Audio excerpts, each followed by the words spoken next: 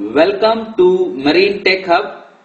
Today I'll be explaining you how to remove the pinion and rack of the fuel pump.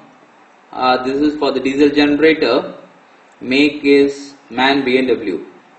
In this picture you can see the fuel pump is kept upside down. I have removed most of the part, that is the spring and that. So I am now going to remove the pinion and the rack. So this is not coming out. We put a lot of diesel oil, moving it up and down the rack.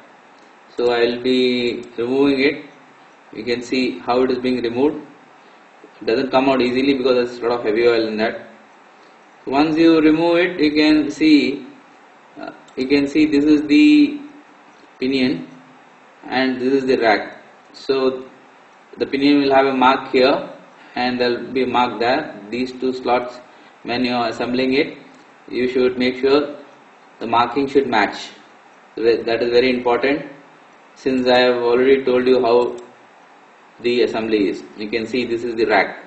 The rack has got a slot here, so the rack will not move from here to here in this slot. So if you have any doubt regarding how to remove the pinion and rack, if you got stuck while removing, put a lot of diesel oil and make sure you take it out very easily. This is very important. So since we had difficulty in removing, the quality of the video is not that good since it was taken long back.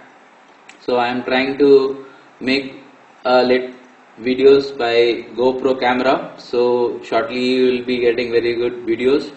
Hope my subscribers are happy with the videos. Thank you very much. If you have any message, let me know. Thank you.